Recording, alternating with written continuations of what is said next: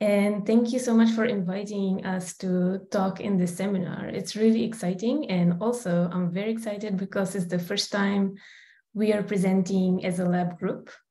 And I think I'm really excited to see how it goes. So my name is Zuzana. I'm an assistant professor. And our Sound Forest Lab is based in the Nelson Institute, as Ben said, and also in the Department of Forest and Wildlife Ecology at UW-Madison. And we'll talk to you today about how we use soundscapes in conservation of tropical forests and beyond, and as Zecher will tell us about California. And I want to start by showing you a video of a tropical forest in Gabon. And as you'll see it in a minute emerging from the clouds, I want you to focus on how many different tree species can you see, and think about the structure of the forest. So this is a forest that has been selectively logged before, and you can actually probably see a logging gap here on the left. And I hope you can see quite a few different tree species. The structure is still looking really good. And so from this really high resolution video or imagery, we might conclude that the forest is actually still almost intact. It looks really good. But how good is it for the animals, for the fauna underneath the canopy?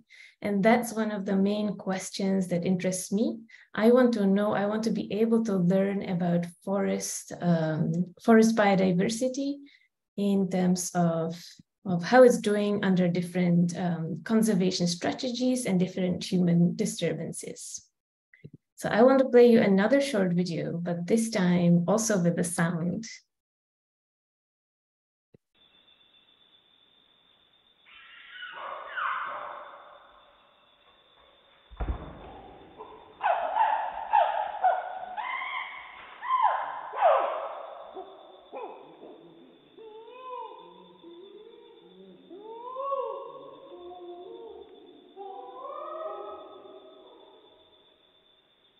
This is actually a sound that Ben found in one of our recordings. So Ben, this might be familiar. And you might have guessed that it's a sound of a chimpanzee, and sounds like a happy one from this forest in Gabon. And so even just in a few seconds of the audio, we learned that this habitat is probably good enough for a chimpanzee to be living in. And so this is kind of the core of us as a lab using soundscapes and bioacoustics to learn about biodiversity underneath the canopy. And myself, I'm a forest conservation scientist. And I was going to show you also a short video of the chimpanzee and remind you that the soundscapes are not only great to hear the big primates and vertebrates, but also we can learn much more from them. We can learn about insects and birds and amphibians. And what I was trying to say is that I think it's actually a really good time, possibly the best time ever, to be a forest conservation scientist. I think that the global attention on forests is at a record high. Everyone seems to be somehow involved in forest conservation, whether it's NGOs, whether it's governments, even companies like even Netflix or United Airlines. Everyone is either planting trees in a billion or trillion tree planting campaign, or people are trying to protect forests from deforestation. And the main reason for that is, of course, climate change. So forests are amazing for storing carbon. We all know how important it is to preserve all the carbon that's already locked up in them, and also do reforestation to sequester more. And so I am really happy about all these nature-based climate solutions that are using forests to mitigate climate change. However, at the same time, I often worry that if we are doing conservation that's solely focused and driven by carbon, we might often end up with forests like the one on the left, if we can even call it a forest. So monoculture plantations like this left picture, they can actually accumulate quite a lot of carbon, but they are definitely a disaster for biodiversity. And this is especially the case in tropical forests, which has as many as half of all terrestrial species. So why do companies and even NGOs, why do they solely focus on carbon? I don't think it's necessarily that they wouldn't care about biodiversity. I just think it's actually really tricky for them to stay accountable, to measure and to verify and document how much they're contributing to biodiversity conservation. And so that's why our labs, the Sound Forest Lab mission, and one of our main goals is to develop tools that would be easy to use by NGOs and companies, and in general do science that will help tropical forests be biodiverse and also equitable in the future. So you've already met some of the lab members, and you will hear from them in a little bit. And I feel that I've been incredibly lucky to have had such an amazing lab and work with scientists from all over the world.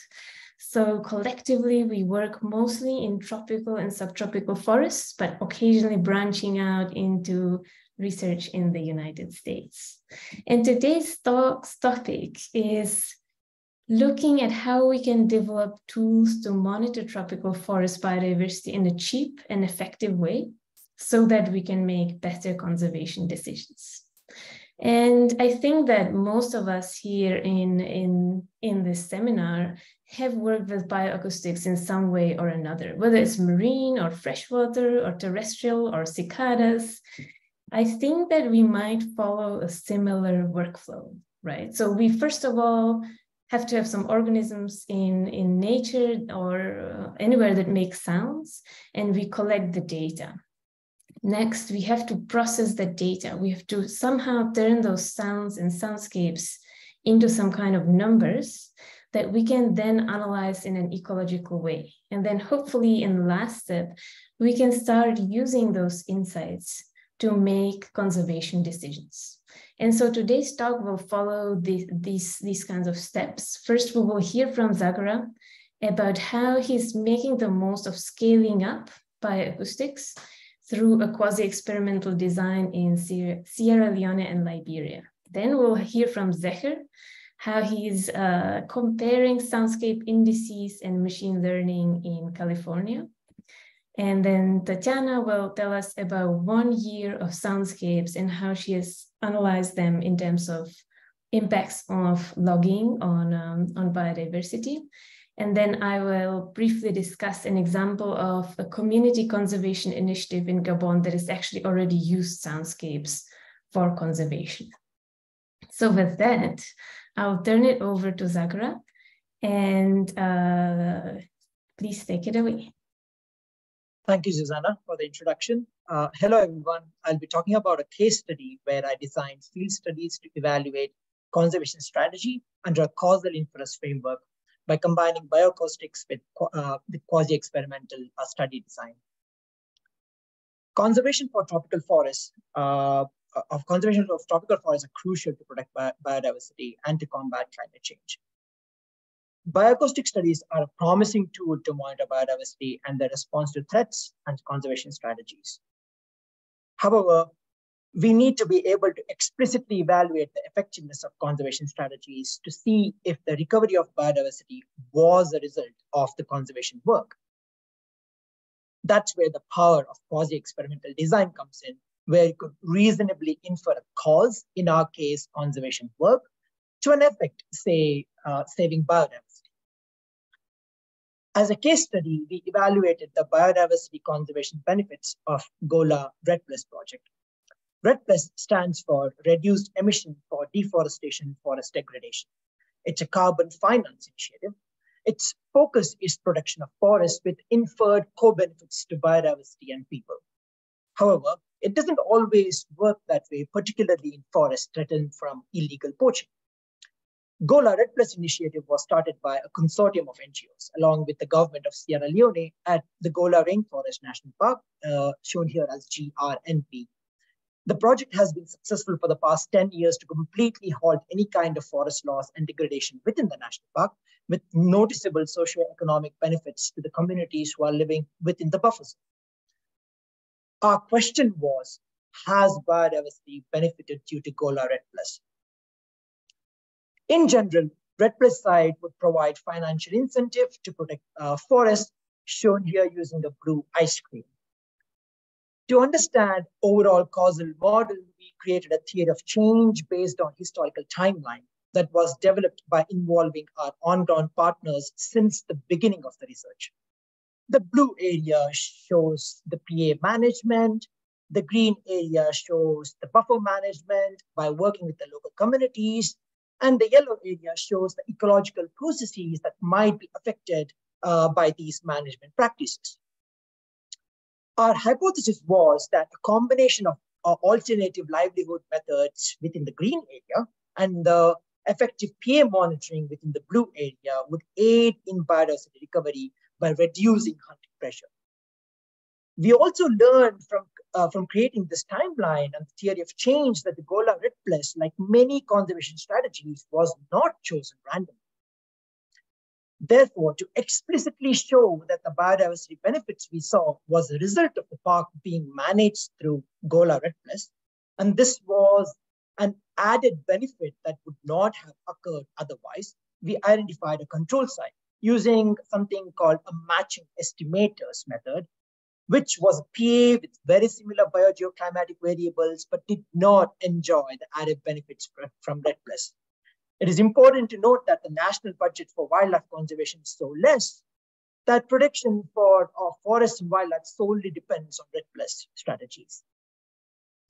So our bioacoustic response variables were to measure hunting pressure, we used number of gunshots, and to measure faunal diversity, we used the metric of soundscape saturation. Tachi, who will be presenting later, will explain this metric in detail.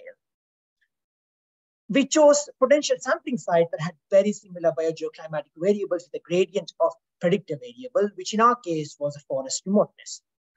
Matching estimators is a technique where observations from treatment site, in our case Red Plus, and control site can either be matched based on their covariates or the probability of treatment, primarily used on observational data that has already been collected.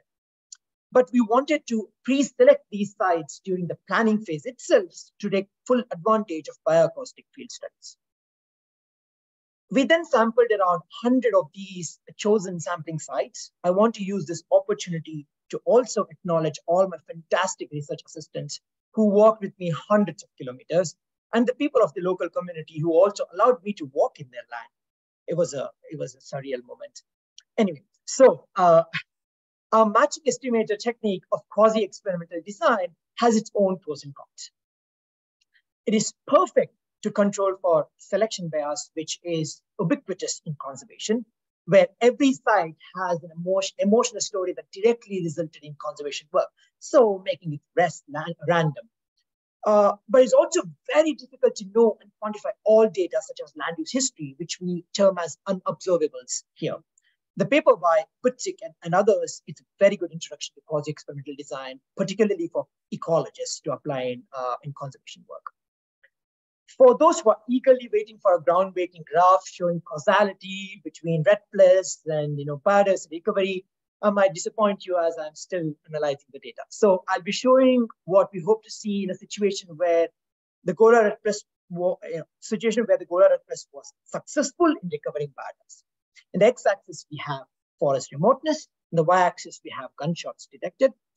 So related to the number of gunshots detected along the forest remoteness within the control site, the Gola Red Plus site would have a significantly lower number of gunshots that would decrease along the remoteness gradient. Next, for the faunal diversity, in the x-axis, we have forest remoteness again, and the y-axis, we have soundscape saturation. So relative to the soundscape saturation along the forest remoteness within the control site, Gola Red Plus site would have significantly higher estimates of soundscape saturation, thus faunal diversity, that would increase along the remoteness gradient. So I want to specify that this significant difference we would be observing would be a direct result of Gola Red Plus, and by taking into consideration of all the other biases. While bioacoustic is a great method to study biodiversity, comparing our main study site with a control under quasi-experimental design, we can take advantage of the true power of bioacoustics We can unleash the true power of bioacoustic to actually effectively study biodiversity. Thank you. And now that we have done the back-breaking work of collecting field data, our next speaker, Zakir, will be explaining you more on how you can go about analyzing such data sets by talking about his own work from Sierra Nevada. Thank you, Sagra, for sharing your research. And hello, everyone. I'm happy also to share my research with you today, which is mainly centered around comparing acoustic indices and bird species richness derived from BirdNet in the Sierra Nevada, California. The acoustic data can be analyzed in two different ways.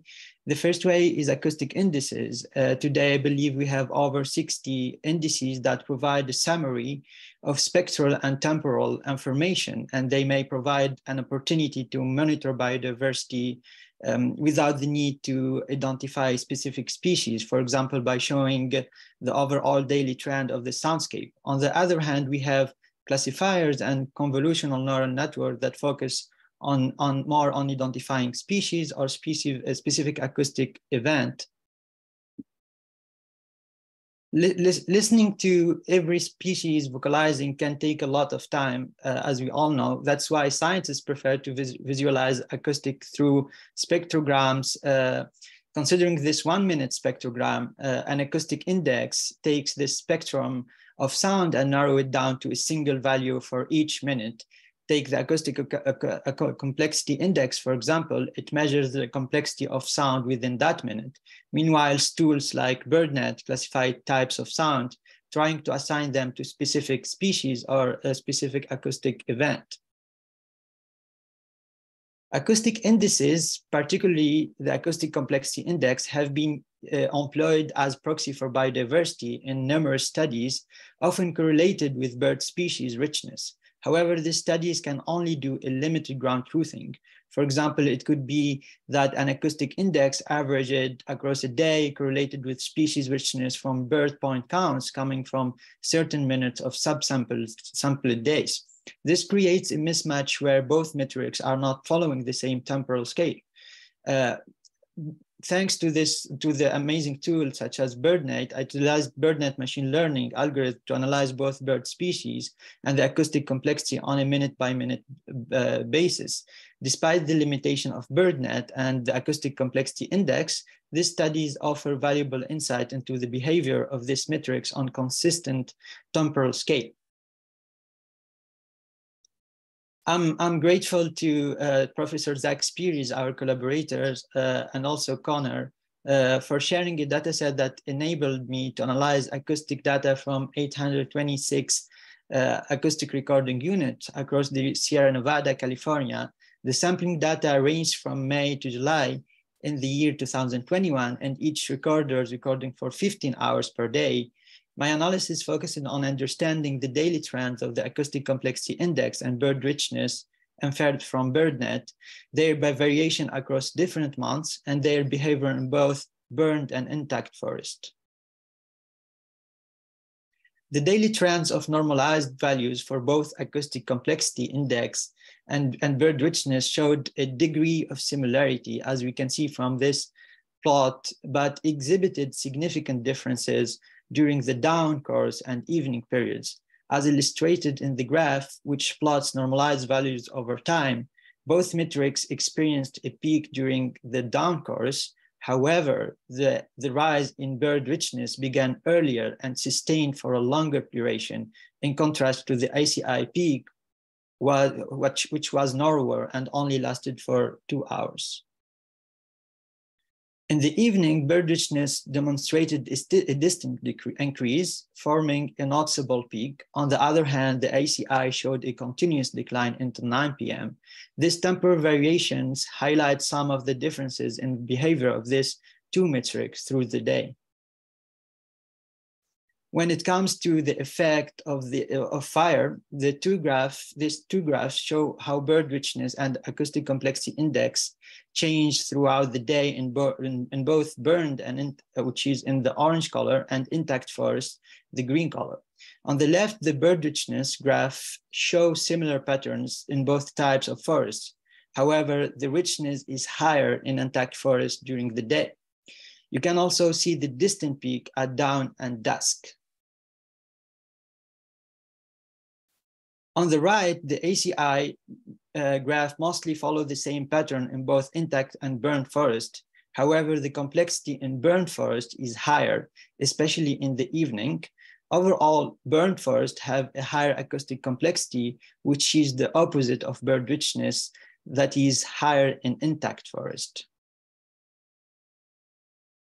Both bird richness and the acoustic complexity index showed mostly similar patterns in the months May and June and July. Both metrics reached their highest value in May. Bird richness showed the two distinct peaks in dawn and dusk. But one interesting observation is that both metrics showed a shift in their onset during the dawn, where it starts earlier in June compared to May and July, and another shift in the dusk where the peak of activity ends later in June compared to May and July. It is also worth noting that in July during the evening, the acoustic complexity is significantly lower compared to June and May.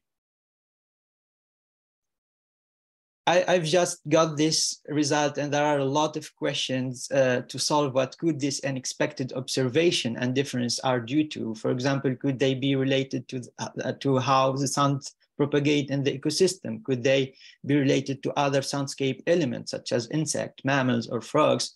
Could they be related to the sensitivity of the acoustic complexity index to the abundance? No matter what the reasons are, it is important to consider matching the temporal scale for both metrics to provide accurate ground truthing. It is also important to examine the correlation between indices and our target taxa, as well as their susceptibility to geophony. And finally, just as neural networks should be tested on local data sets, the same apply to acoustic indices. Now that we went through the analysis, to analyze the acoustic data, I will give the word to my colleague Tatiana to talk about the ecological meaning of these indices and what they can tell us about the ecosystem. Thank you. Hi everyone, my name is Tatiana Maeda. I'm a PhD researcher at the Soundforce Lab, and I will be talking today about selective logging impacts on biodiversity during the first year post-logging in Borneo.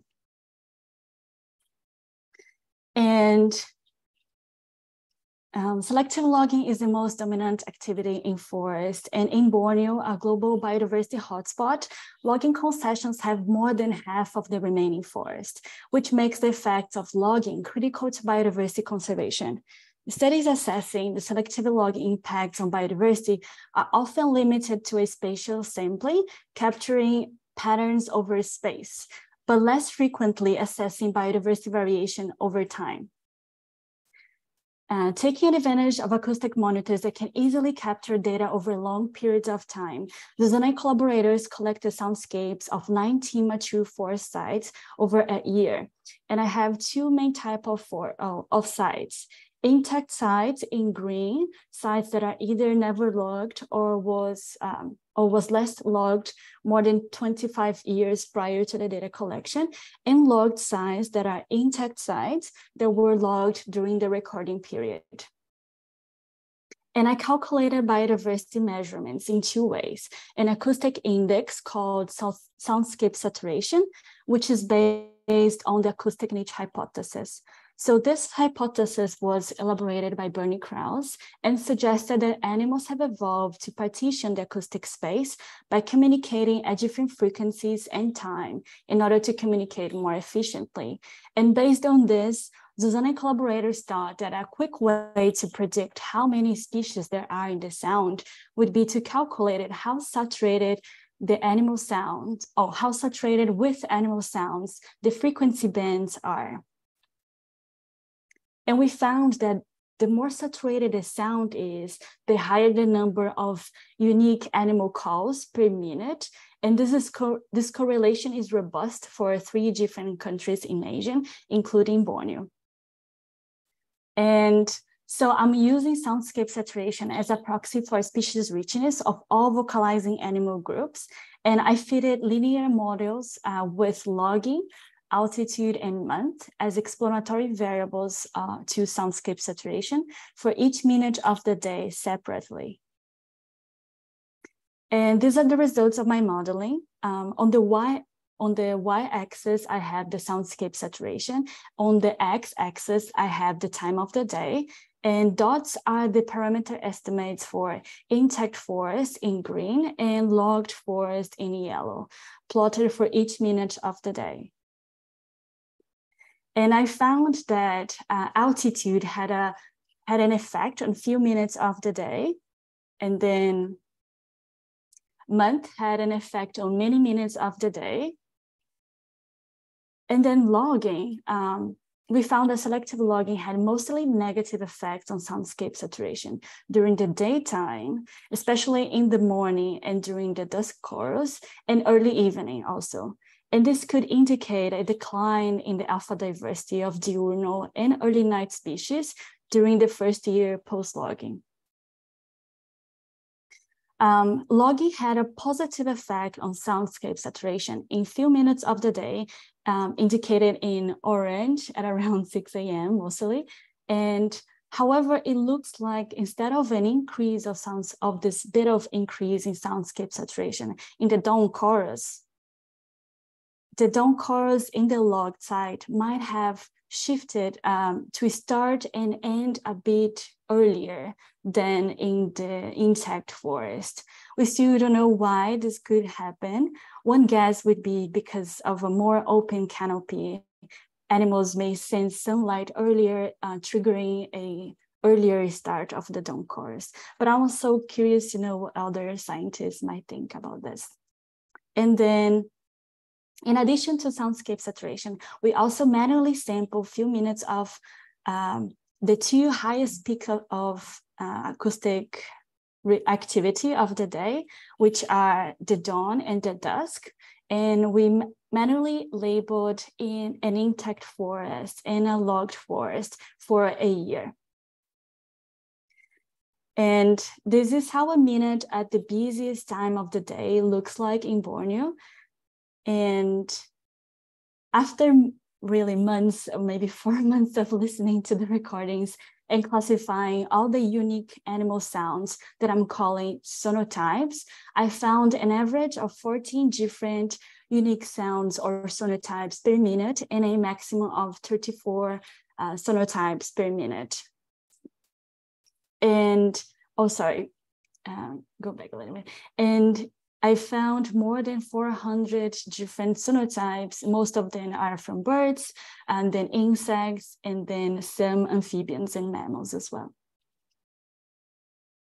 And looking at the dawn chorus in specific, we found that insects had a higher accumulation of different sonotypes or unique calls at the selectivity logged site compared to the intact forest. So selectivity logged sites is also in yellow and intact forest is in green.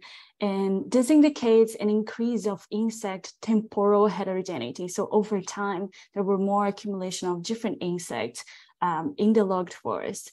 And during the dusk, the logged site had a lower accumulation of bird sonotypes over time compared to the intact forest, suggesting a decrease of bird temporal heterogeneity with selective logging.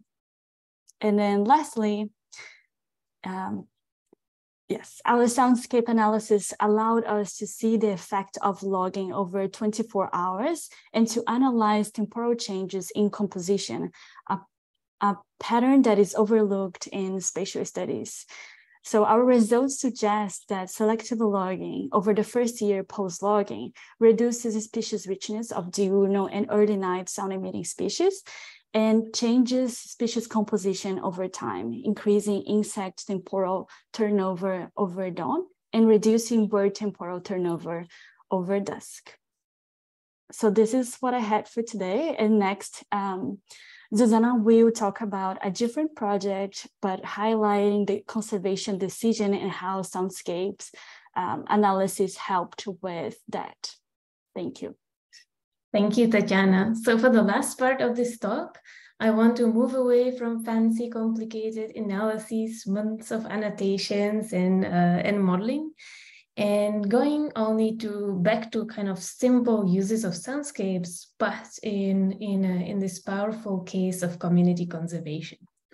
So at the beginning, I played you the sound of a chimpanzee from this forest that you can see on the right. And this forest is really special. This has actually never been logged before. And it is a forest that's right in the middle under this river in this red polygon.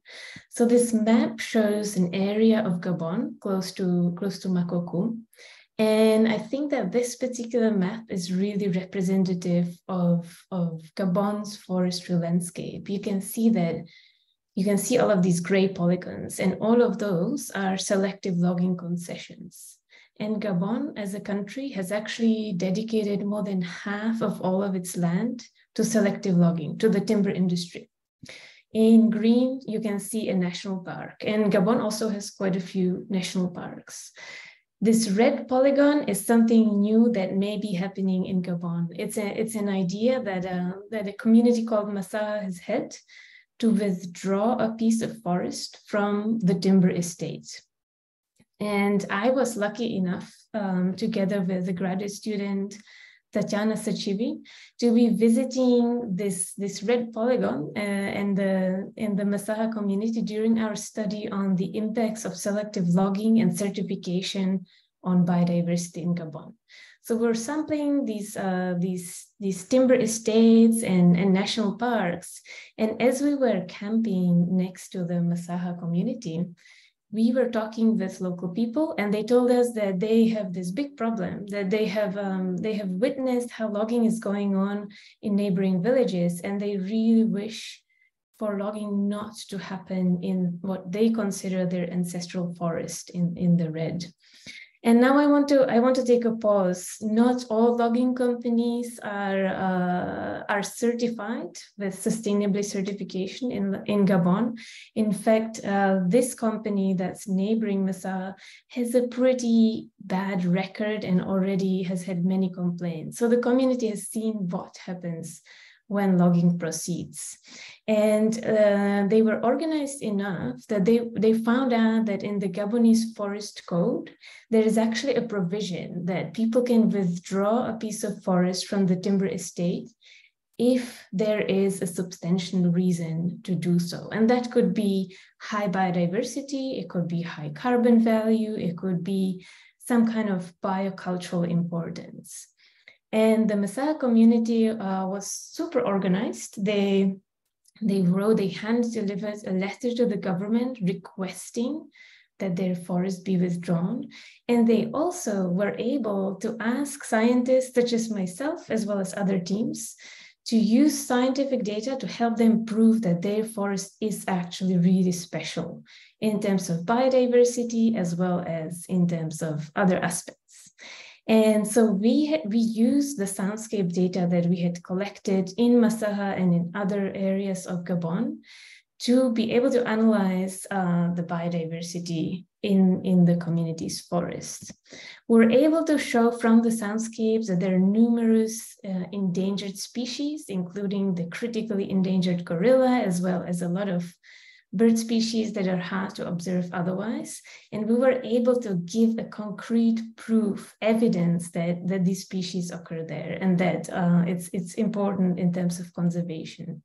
Now, together with collaborators, including Ben, our host today, we are also trying to answer how many of these species might decline in abundance or be even lost when conventional logging happens.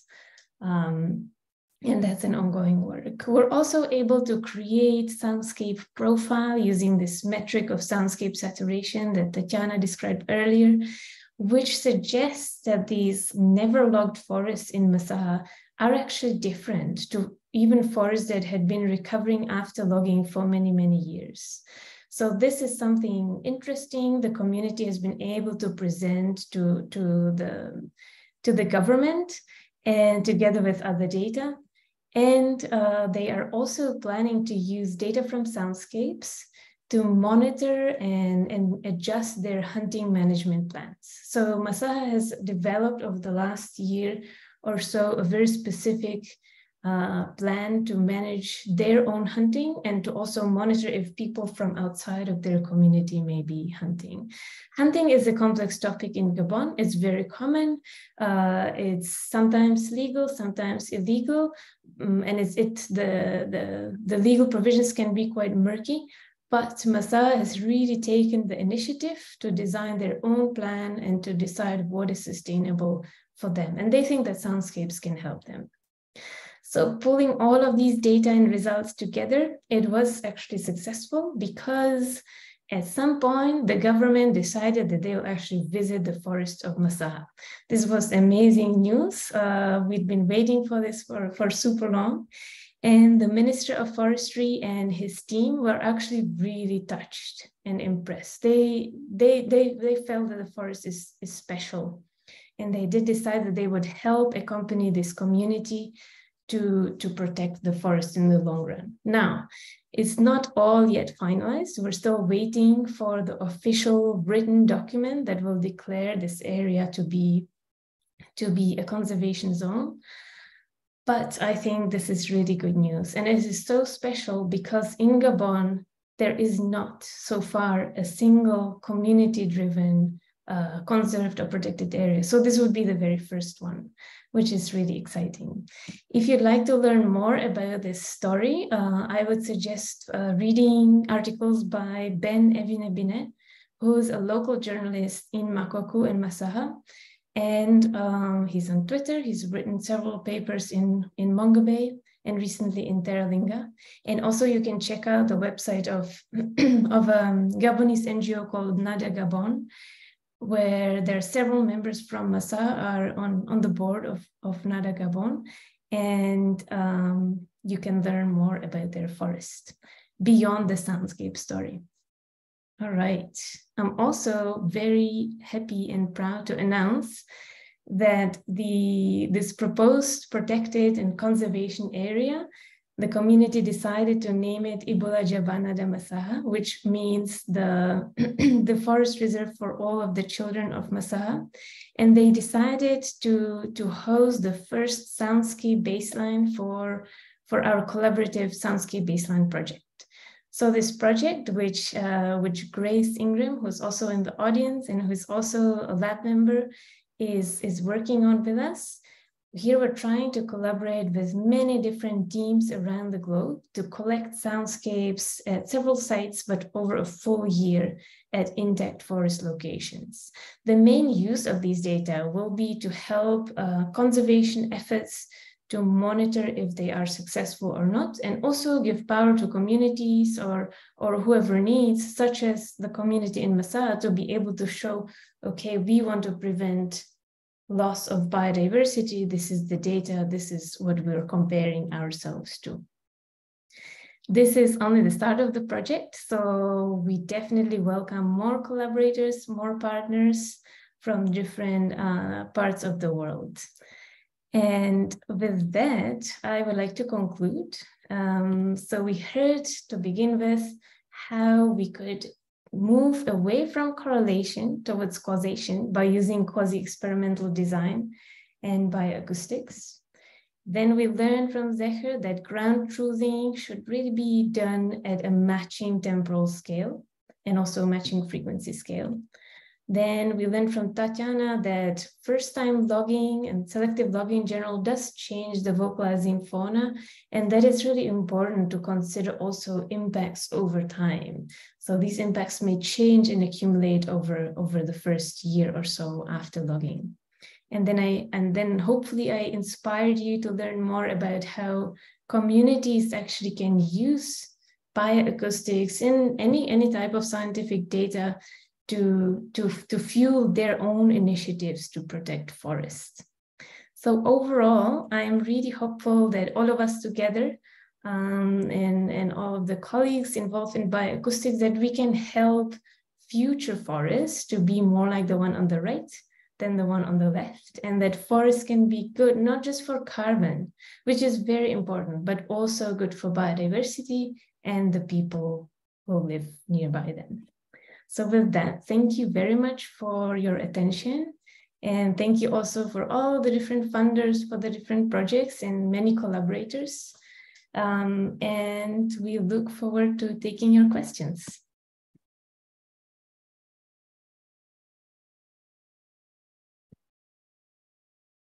Wow, thank you guys. Thank you all. I think that this will be a really useful presentation for anybody interested in learning about bioacoustics in a more full way in terms of each of these steps, from experimental design all the way through conservation outcomes. Does anybody have any questions or comments about anything that you saw in the presentation?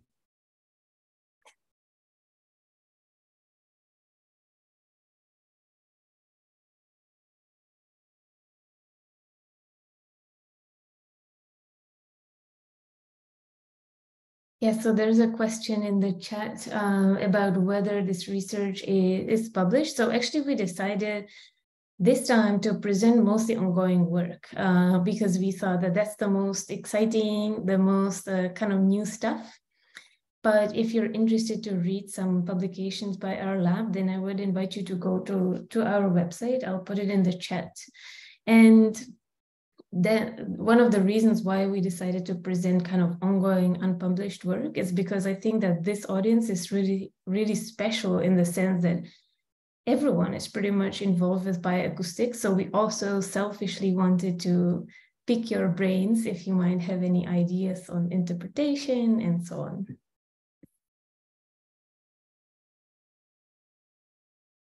Connor?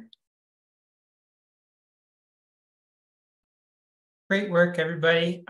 It's really fun to see that. It's exciting stuff that you're doing. I have this is kind of an open-ended question, but something that struck me is that these indices, you can calculate them at such a fine scale, like on a second by second or minute by minute basis, and break it down by frequency bin. But I think a lot of us think about biodiversity at the scale of months or years, like the species richness of a location. We think about that of like, what was it in that season? I mean, I work in a more seasonal environment where that makes more sense, but still species richness tends to be this more long-term metric. So how do you approach that challenge of consolidating second by second information to something that matches up with a metric that's usually on a monthly or annual timescale? Zachary, you should start the answer, and then the rest of the lab can chime in if anything. Yeah, sure. Hey, Connor, thank you for the question, and thank you again for all the help you provided for my master. And yeah, I believe what you said is true. People tend to think about richness on more of like seasonal and maybe like larger time scale. But one of the main goals from this research that I done was more of like understanding the behavior of these tools rather than maybe focusing on the ecological interpretation of what that means and whether like it is important to consider richness on a minute scale or something like that. So what could these differences be like explained, whether geophony or any other kind of perturbation, whether anything beyond birds when vocalized, maybe insects or something like that. I believe I still need to further investigate a lot of ideas as we already discussed previously, I think. But thank you, Connor, for the question. And I would just add to that, I see both soundscape indices and machine learning and any kind of use of bioacoustics data that we should be using to estimate biodiversity at whatever scale is ecologically meaningful. But we really first need to understand how they work. And I think that a lot of the time, including in my own work, sometimes we just use the indices a little bit like almost like a black box, and we don't know, okay, do they really behave the way we think they do? How exactly do they respond if there's a thunder or rain or something like that? So I think this detailed understanding then can build our understanding of how to properly use them at the appropriate scale. I just wanted to add that looking at dawn and dusk and labeling the different sonotypes, I found that there's very little overlap between the sonotypes that I found over dawn and dusk, suggesting that there are different communities, assemblages vocalizing at these different times of the day. So one way also, instead of looking, so if we think that different times of the day may have different community assemblages, maybe looking at only one period of the day, for example, as dawn, and then looking at that over time instead of 24 hours over time could be maybe a simpler way of trying to see temporal changes.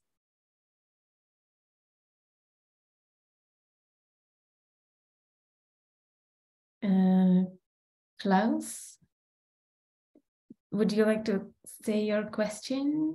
Yes, thank you. That was a great presentation, or 4 presentations, sort of mind-boggling, of course. And I absolutely agree with you what you said in the beginning, that it's a great time for forest conservation. Unfortunately, it's also a great time for forest destruction. As you know, not everybody wants to plant trees.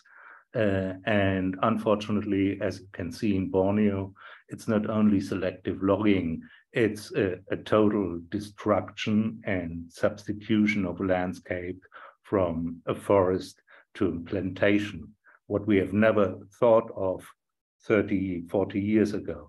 Now, 30, 40 years ago, selective logging was a big topic, and then FSC came in, Forest Stewardship Council, which was supposed to certify sustainable extraction of timber.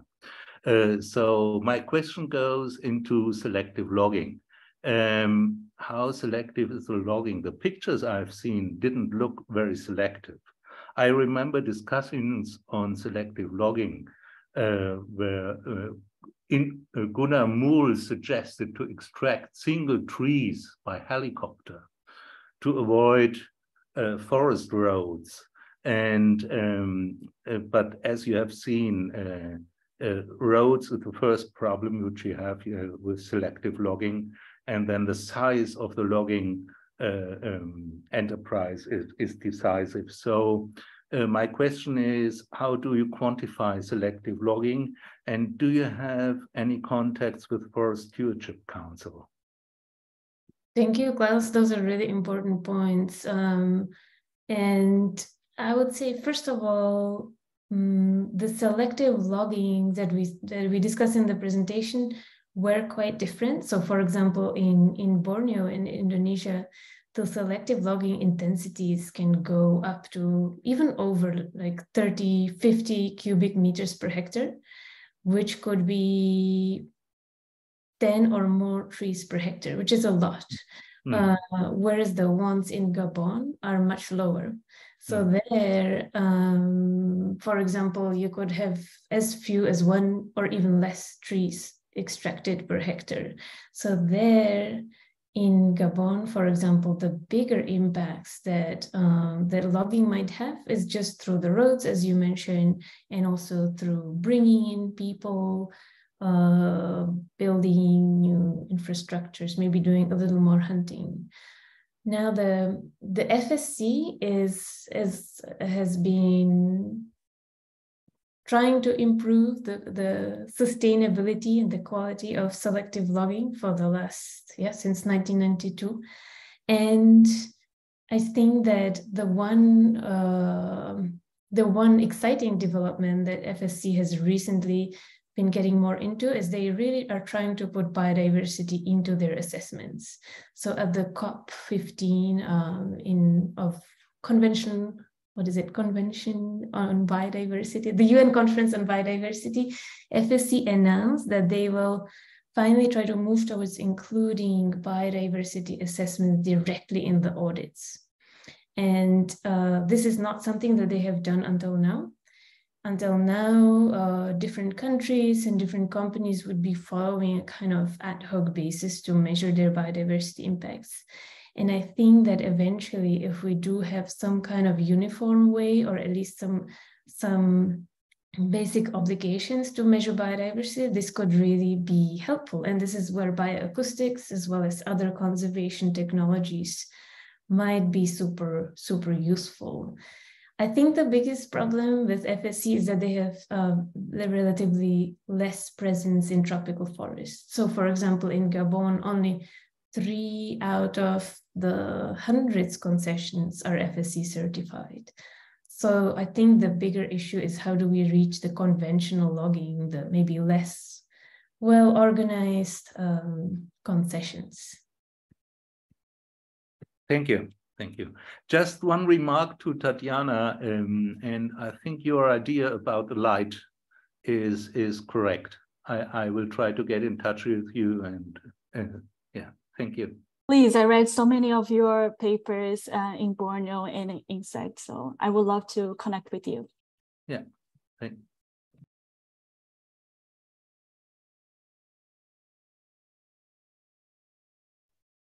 you. There's one. Sorry, go on, Ben. I see Fernando has a question about any idea of how local people perceive the soundscape in areas where you are working? I think, yeah, any one of us can answer. I will start by a brief answer. I think that I have learned so much more about soundscapes from camping with people in Gabon than from studying the spectrograms, because they could really pick out immediately, okay, not only which animal is approaching, but whether it's stressed, whether it's lonely, whether it should or shouldn't be there. So I think definitely, at least in Gabon, people are very aware and use soundscapes to orient in the environment. But I am sure that this is very different in all of our study sites. So I don't know, Zagora, Tati, and Zecher, if you would like to add. Yeah, I mean, as Zuzana said, I think they have a very, very different perspective towards soundscapes, and they use it on a day-to-day basis. So while they're going in the forest, while even if they're going out hunting or fishing or walking back from collecting something from NTFPs from the forest. But it was such a different twist when I said that I was recording them, and that just completely shifted the perspective towards can they record like us walking or talking or running around, and so, and when we told this to kids, I think their perspective was completely changed, that they want to go around and sing around it. So, but otherwise, I think there are two different perspectives. Innately they use soundscapes, I think, for day-to-day perspective. But as soon as you say that you're recording it, just mind blown that, oh, can I hear that bird, or what bird is that, or what animal is that? I think, for example, duikers, like they could not, they were, it is a small antelope species that many of you might be familiar with African tropical species. So they were able to like say, okay, this is this tiger species, this is that tiger species. But they were interested to see how the recording was in my soundscapes. Yeah.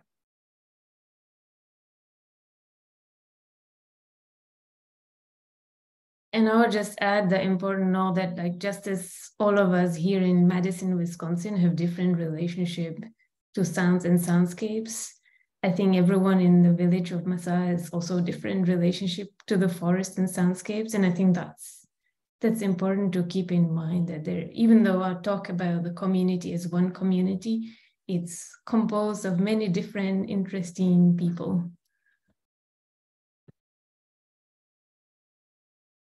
Saker?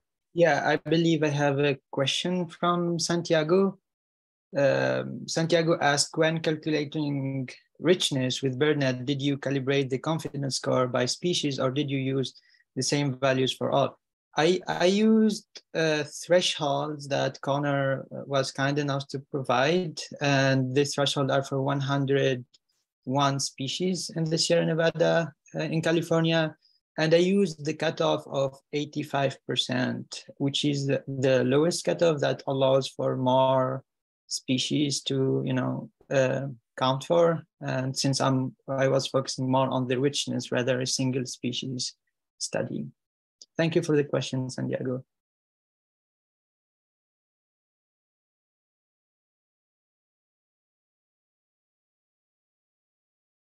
So if anybody has a forest data set, would it be helpful or the right way to just send an email to the Sound Forest Lab, or who should they contact if they're interested in reaching out about the Soundscape Baseline project? Thanks for bringing that up. Yes, the best way, if you like to collaborate or if you know partners in other countries that might, is to email me and Grace, and or actually anyone. It will get to us eventually, and we would love to talk. Okay, awesome. Thank you all so much again. It's really an inspiring team, and I hope that you do this presentation again in different contexts, just because it's quite powerful. And so this was the Soundscapes approach to learning about forest biodiversity. And over the next few sessions, we're going to complement this by taking a deep dive on machine learning approaches, which are commonly used to detect and classify the sounds of, you know, individual species or sounds of interest. And so next week, or in 2 weeks, we'll be hearing from a team from Colombia, Juan Sebastian Cañas, Maria Paula Toro, and Juan Sebastian Ojua. And they'll talk broadly about machine learning for tropical acoustic monitoring, both the challenges and then the opportunities. And then we're doing something that is atypical for BioacousTalks. We're going to have a hands-on training session where we will learn about a new tool or a new model of an existing tool, the BirdNet Analyzer GUI, which you can use to pretty easily train your own machine learning classifier. And so you can retrain BirdNet to find sounds that you are interested in, whether it's birds, bats, whales, really anything. And so we're going to be meeting and having 2 sessions on that, I believe, in a month's time and then in 6 weeks. And so we'll send more information about these training sessions. We'll have some exercises that we can do and help everybody install and get acquainted with this tool.